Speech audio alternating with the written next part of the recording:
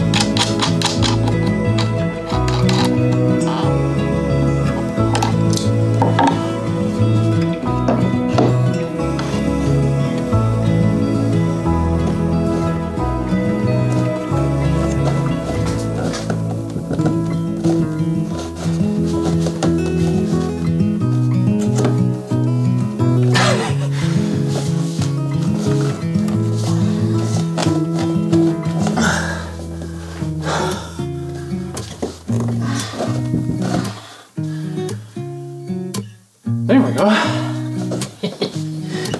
Ah, that's solid.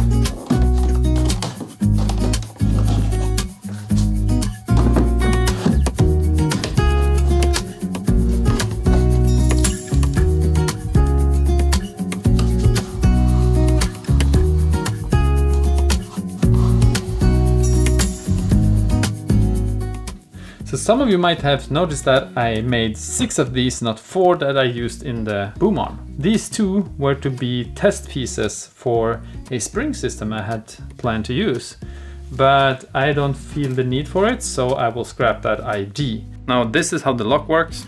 You have the walk bit like that, and when you force the lever down, it gets pressed up against the cleat, and that is holding the holder in place.